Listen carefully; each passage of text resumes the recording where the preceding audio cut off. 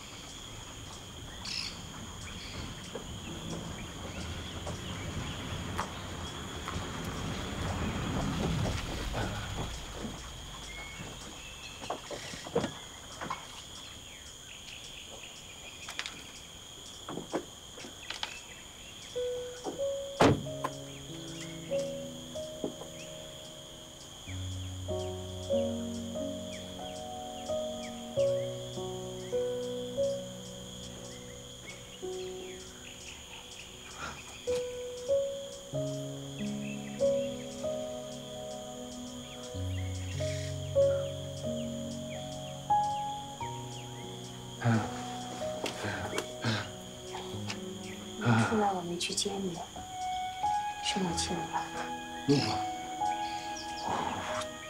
我怎么能生气呢？我就是这么长时间没见了你，现在特别幸福，很激动，很激动。那个，我这个民宿，你之前来过吗？第一次来。那我转转呗。啊，对，走，哎，再见。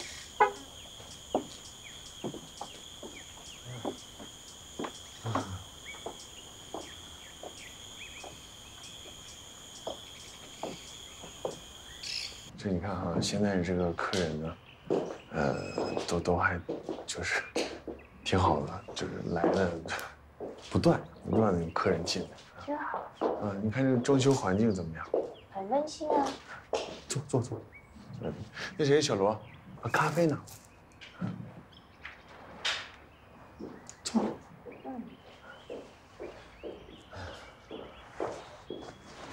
好，谢谢啊。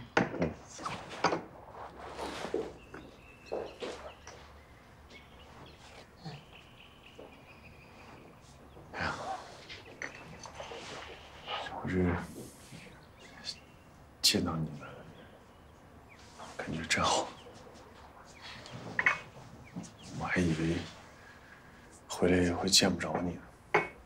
怎么会？这不是见着了？你不知道，我在里面改造这1年，时时刻刻、每分每秒，都想着快点见到你，就跟此时此刻这个情景是一样的。因为你是我最大的精神支柱。终于挺过来了。变化挺大的。有吗？你以前可没那么直接。啊，你说这个呀，是。我以前呢，就是老是遮遮掩掩，然后有什么话还不敢说，全都是一心为了别人着想，忙前忙后，忽略了自己。我现在想好了，自己想做什么我就做什么，想说什么我就说什么，省着憋在心里面难受，做自己不挺好？有道理，有道理。你整个状态啊，包括刚刚一下是见到你，我觉得特别好。这种好让我觉着这一年我没有白费，值得。值得什么呀？一点都不值得。你看你别说这个啊，我愿意做，都值得，都值得。过去了。我欠你的，就是我欠你。你少来，来喝咖啡。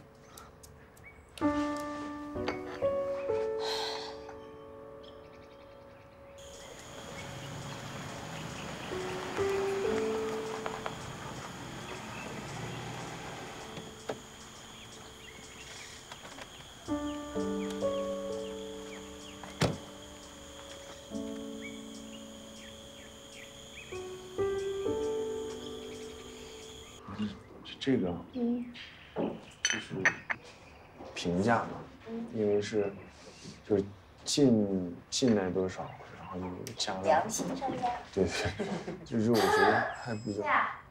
小石，客人啊。哎。去给你买衣服啊，试试吧。好看吗？好看。这个。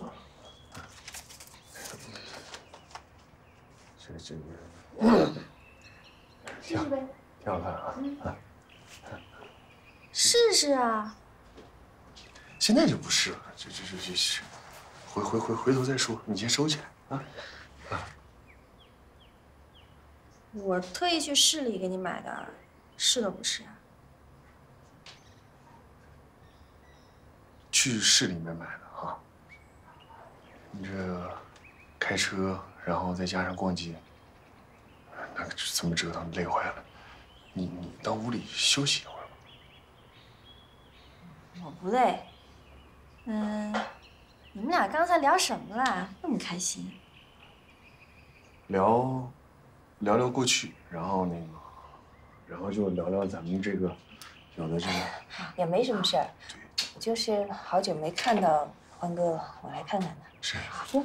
我还有点事儿，我们先聊。哎，不送了。这干嘛呀？什么就不送？那个，咱们说好了一起吃。改天再吃嘛。你来，我先。不，人家不想吃饭，你非留人家干嘛呀？小石，你这是什么态度？你说我刚回来，然后好不容易跟笑宇就见第一面，我们聊一聊，是吧？你去，哎，刚刚我交代那个大厨做了好吃的，你去。上后厨跟大厨说一声，问问他什么时间好，快！我不去。小石，你别误会啊，我跟欢哥我们两个就是好朋友。我没误会。那这样，那我带你出去吃，我们点点别的，你想吃什么，我就带你吃什么。别，那个我扫你们兴了，是吧？我走，你聊吧。叫什么？快去。不是，小孩脾气，没事，你坐。我小罗，你去看一下这个菜怎么回事？去，快去！啊！坐，你坐。没。不好意思，让你。是挺好，但是看不出这种。没事，哎，喝咖啡。许晗，看你心事重重的，是不是对统一供货有什么想法啊？没，廖老师，我特别支持。那就是感情上的事儿。感情的事儿呢，我也多劝不了你，毕竟这么多年我自己还没弄明白。不过有一句话呀，我想跟你共勉：许多时候啊，你顾忌的事情太多，就更难解决问题。要想办法把复杂的事情简单化。我也不想搞那么复杂。这样，正好今天你没什么事，我跟你聊聊。好啊。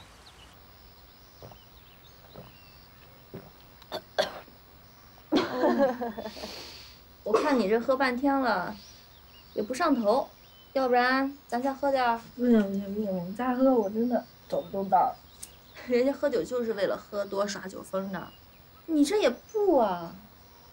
我不想那样，那样我会讨厌我自己。行，那咱不喝了。我心里难受啊。其实我特能理解你，因为你现在经历的这些事儿啊，我都经历过。姐，你说我李小石到底哪比不上那个杜笑宇？我为沈欢哥做了那么多，他一点感觉都没有。我觉得沈欢哥心里清清楚楚的。那也就是说，我像个大傻子一样。哎，你坐下，姐跟你说。姐问你，你是不是特喜欢他？特想跟他在一起。为他做什么都愿意。那就不傻，都是值得的。可是我幻想过，我就想着等他出来，我就可以跟他每天在民宿里边走来走去。真好，想想就行了，傻丫头。要不然咱们试试，不喜欢他了，行吗？我做不到，我只要看到他跟杜笑宇在一起，就不爽。可是沈欢哥喜欢杜笑宇这件事儿，你知道，我知道，整个博山的人都知道。他可以为了杜笑宇去蹲监狱，这哪是说人不喜欢就不喜欢的事儿啊？姐，那杜笑宇喜欢的是许晗哥哥。行，那沈欢哥他为什么非要插一腿呢？他心里没数吗？他爱而不得，这就是爱情。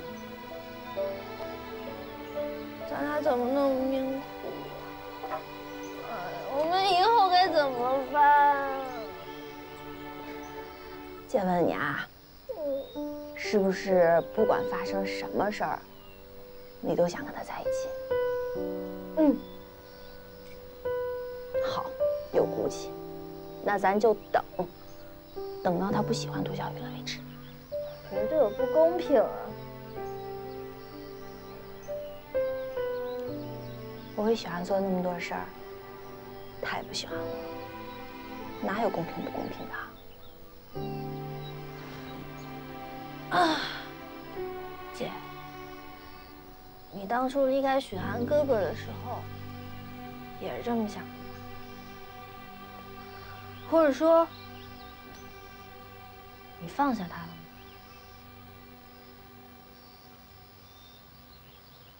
好问题。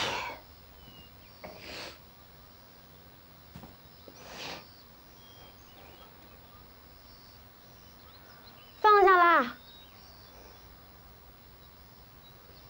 他不喜欢我，我的喜欢对他来说都是累赘，所以他开心就好。他开心就好。他高兴就好。还有啊。有。谢谢。你再吃点。我都吃饱了。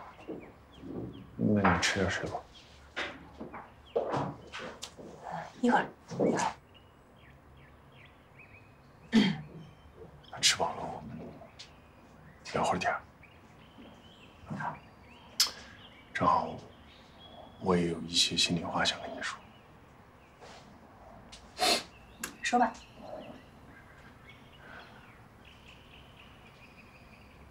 我喜欢你。当然这点你知道，以前表达的不够充分，总是扭扭捏捏，然后状态也特别不好，不够真诚，也不够成熟。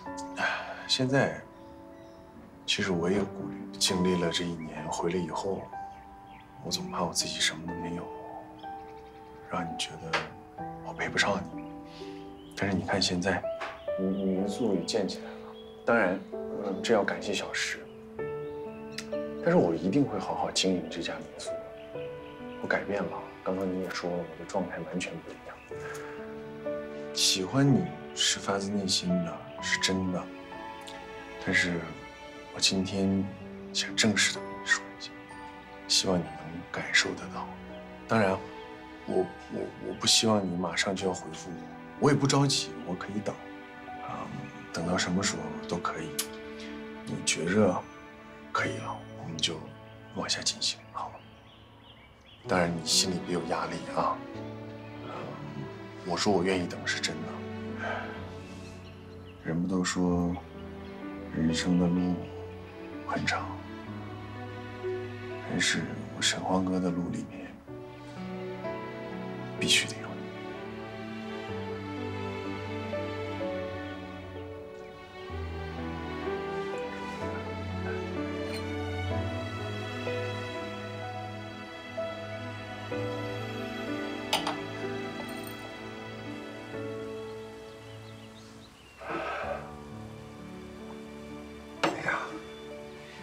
这事儿你还真难为我了。是啊，我一直想找一个两全其美的办法。你想十全十美恐怕不太可能。以你们3个人的关系，必定会有1个人会受伤，甚至2个、3个，就跟我当年一样。我宁愿受伤是我自己。你是想退出？我没有。我好不容易跟杜小雨在一块儿，那就好，不能逃避，逃避是下策。可我劝你啊，也不能把什么事儿都1个人扛在肩上。我知道，你想了很多的结果，其中有好的、坏的，甚至更坏的，但这必定是你自己想的。也许当你真正做出选择的时候，发现跟你想象的不太一样。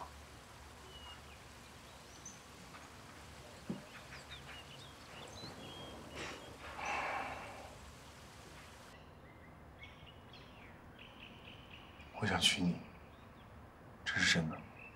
我已经做好了一切准备。我在想，哥，你听我说好不好？好。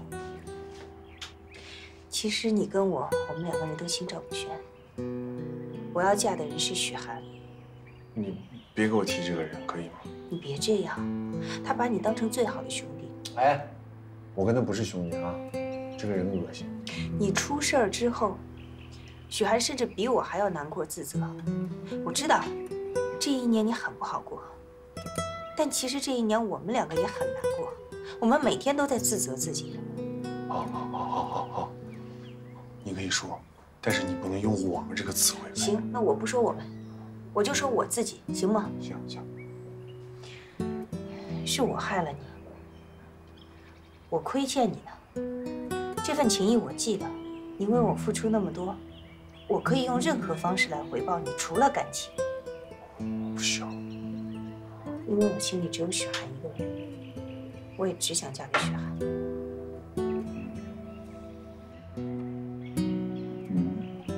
你就心里没有一丁点自责吗？啊？你别生气，我为了你。为了你，你觉得你这么做合适吗？合适吗？你想过吗？其实你出事的那天，许晗向我求婚了。就在你出事的那天，我答应，但是我们2个人为了你着想，怕你心寒，我们有一个约定，就是等了你出狱之后我们再结婚，因为我们想得到你的理解和祝福。没有人祝福你们。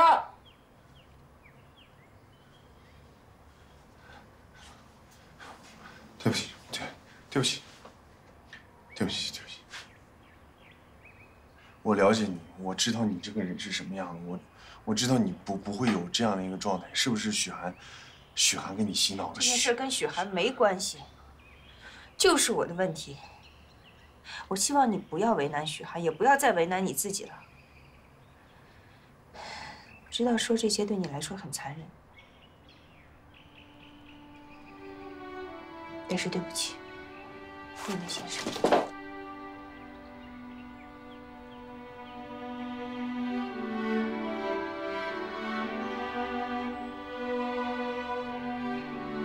小雨，小雨，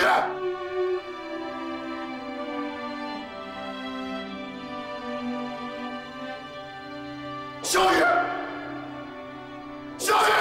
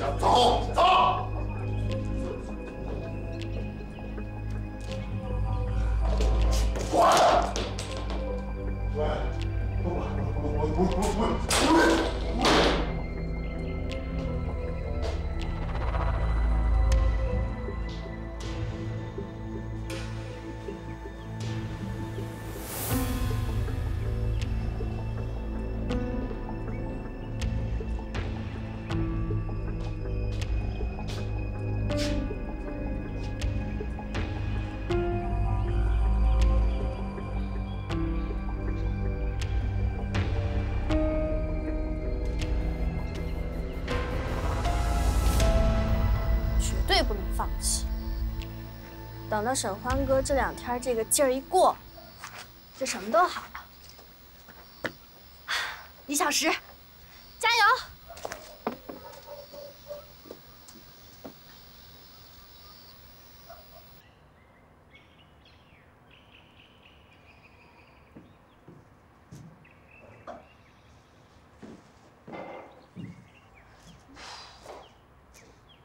怎么就你自己啊？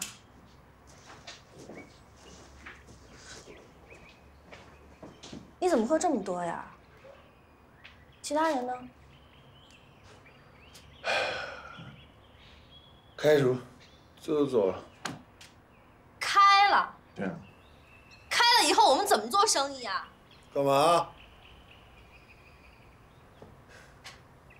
教训我啊？啊？杜笑语跟你说什么？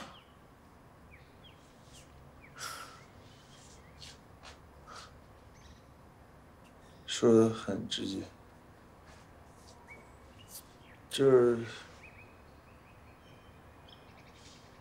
再次拒绝了我，然后告诉我她要嫁给许涵。你也别太难过了，你还有我，还有民宿，我会陪你的。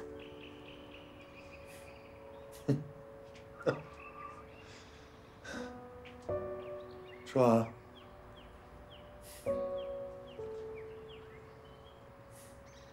说完了走。我没说完，陈欢哥，就算你不喜欢我，你也不能这么作践自己，作践民宿啊！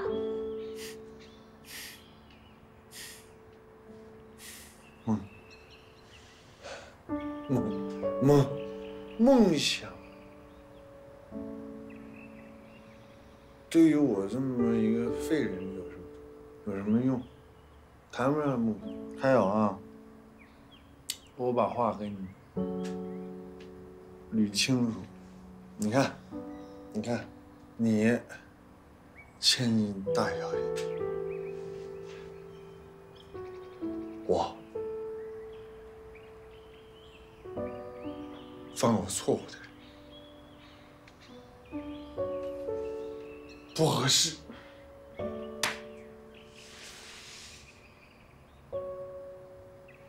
好，我们不合适，那你呢？你和杜笑语就合适吗？告诉你的是好话，别在我身上浪费时间。你记住，从现在开始，你就是你，我就是我。然后，我会把属于你的钱还给你，就这样。你再说一遍。为了你好，走。走。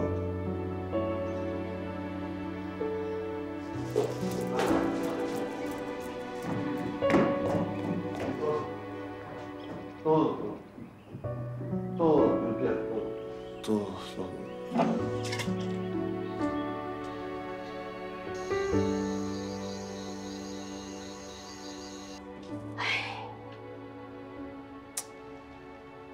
我现在真的很后悔，我还是没忍住。许涵让我别去刺激欢哥的，可是，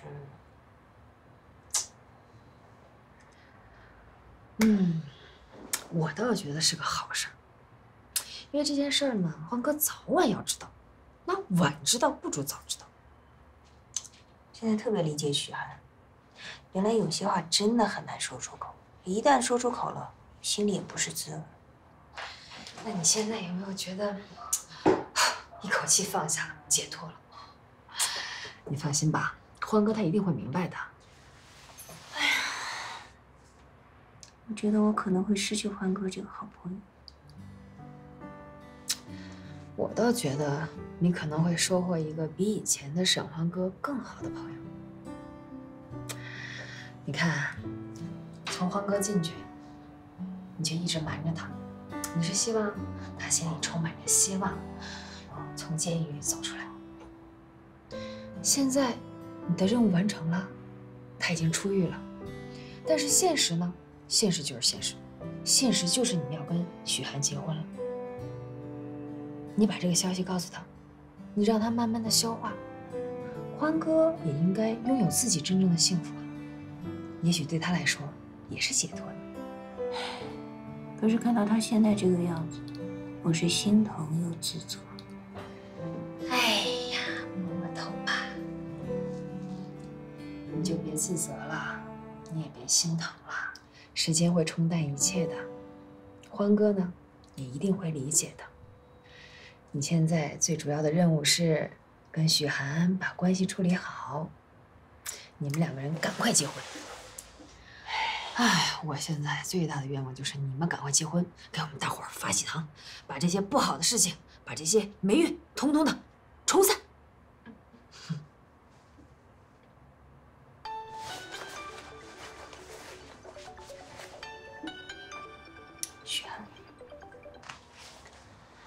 你在哪儿呢？那个有个事儿想跟你反映一下。你有什么事儿？你过来，我跟你说呗。好，你在民宿吗？对，我在呢。那咱们一会儿见。行，我一会儿就到。我去民宿找他了。去吧。谢谢你。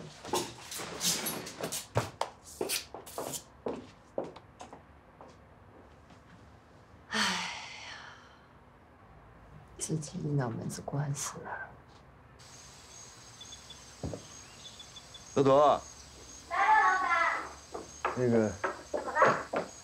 家里头还有蜡烛吗？有啊。你把餐厅给我布置一下，要很浪漫的那种。你要干嘛呀，老板？你哥今天要决定人生大事。欧了，妥妥的。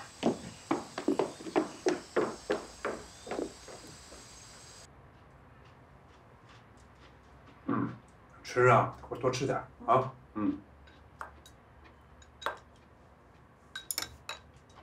爸。嗯。妈，我打算去旅行。一个人去旅行？我就是想趁年轻，多出去走走。那民宿谁管呢？这您放心好了，我会处理好的。姑娘啊，从小到大，你从来没出过远门啊。你去全球旅行，你在国外万一遇到坏人怎么办呢？就是啊。哎呦，您放心吧，我在国外也有很多朋友啊，我可以找他们玩。而且，环球旅行一直是我的梦想。许晗，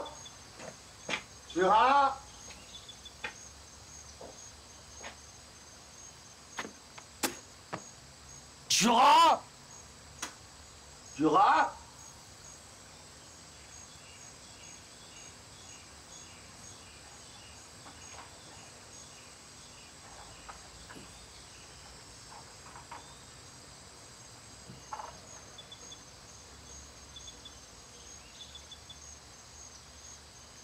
许晗，王八蛋！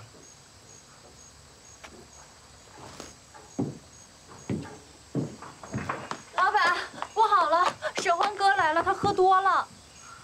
哦，没事，我去看看。老板，你要不然咱们报警吧？我看他气哄哄的，别再出什么事儿。没事，我们是好朋友。你记住了啊，不管发生什么，别报警啊。那你小心点儿。你帮我把那蜡烛摆成心情。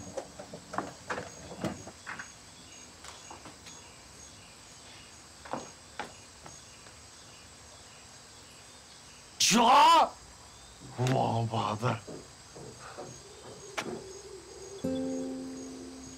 看，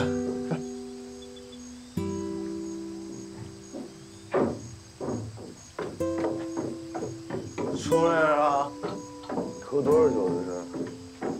啊？我问你喝多少酒了？哎，我问你，是我吗？不是你疯了你啊？哎啊？你以为你跟笑语说完，让笑语拒绝我以后，我就可以死心了？是不是王八蛋？走了，走了，走了！啊？笑语，是我兄弟，谁他妈是你兄弟？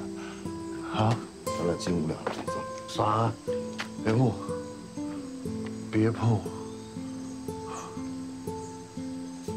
哎，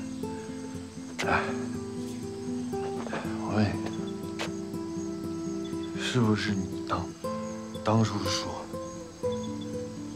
如果要是得不到我的祝福和理解，你跟小雨就不在一起，是不是？好，现在我告诉你，我不祝福，我也不理解。宋哥，别碰我，别碰我，别碰我！我告诉你，你跟小雨要是敢结婚，我就死给你看。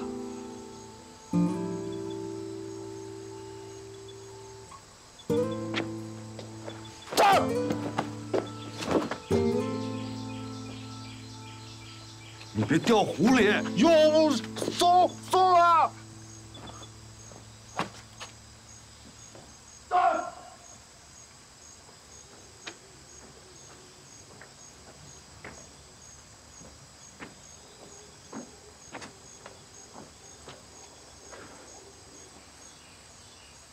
姑娘，那你什么时候出发呀？明天。明天，这么急啊？爸，你们要是反对我，那我可要偷偷走了。啊，不反对，不反对，啊，我们不反对，旅行是好事儿，是吧？姑娘，但是有一点啊，你每天呢得给我们打个电话，报声平安，听见没？嗯，你放心吧，我已经长大了，会照顾好自己的。小石啊，你跟妈妈说实话，是不是遇到什么事儿了？有什么事你就跟妈妈说说呗，妈妈帮你出出主意。真没事儿，妈。真没事儿啊？您再问，我要生气了啊！哎，不问了，不问了，我不唠叨了啊。你呢？你给姑娘多带些钱，别让孩子在外面受委屈。那倒没问题。你要交多少？爸，你看着给得了。我要睡觉了。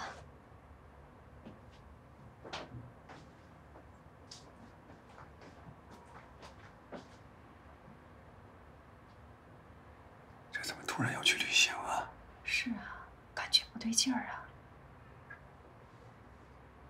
嫂子就是这么回事儿，沈二哥他也太过分了。干嘛去呢？我找沈欢哥去，他凭什么打你啊？你怎么什么都说呢？你里边待着去。没事儿。你看看。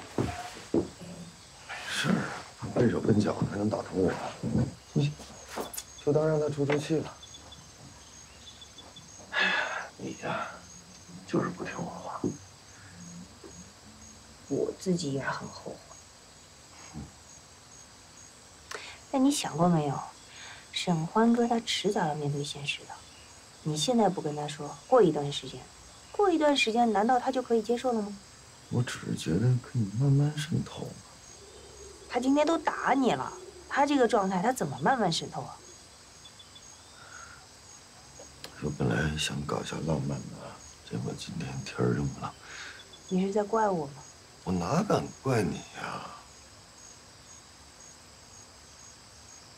没必要这么刺激啊。那我怎么办？你教教我，我应该怎么做？他一次次的跟我表白，我一次次的装糊涂吗？他爸爸妈妈来我家提亲，我一次次的拒绝他们吗？看你别着急呀，什么事儿都可以慢慢来。是你是不着急，你没有压力，你爸妈天天催着我，我爸妈天天问着我，结婚是我一个人的事儿吗？是沈欢哥是我的好朋友，他不理解我也很难过，那怎么办呢？事实已经这样了。我是不是觉得你应该冷静冷静啊？怎么了？这婚还结吗？怎么就不结了呀？你可别动不动的就拿这个威胁我，好不好啊？当初是不是我们一起说好的，要等到欢哥祝福，等到他理解，是不是我们俩一起说好的？是，那不完了吗？那他如果一辈子不祝福、不理解呢？那咱们俩是不是一辈子就别结婚了？你这不抬杠吗？我是发现了啊，你现在这生意越做越大，这脾气也越来越大了。行，你不是要等吗？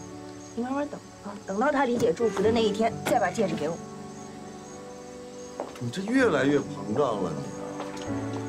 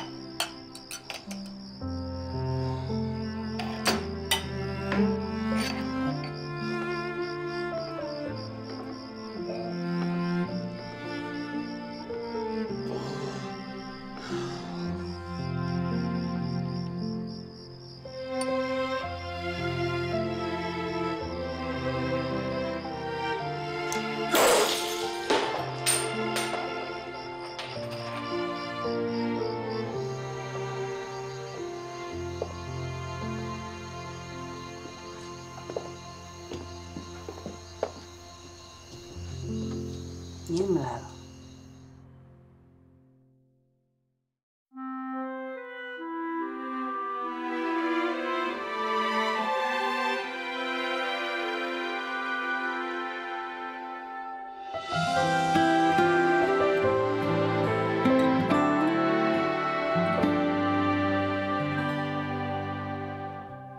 也许每一座青山都要与绿水相伴，才会圆满。也许每一根琴弦都渴望指尖波弹，填满孤单。我像荒凉的夜晚，你似星辰将我渲染，驱散黑暗。我披上衣衫，不畏风寒，不惧流言，一路追赶，只因预感你是我缺失的那一半。你是我眼中的青山，烘托那天空更蔚蓝。灿烂的笑颜，美好的简单，像座绿水与你为伴。你是我心中的青山，挡住了时间的纷繁。有你就心安，坚定的简单，愿做绿水与你为伴。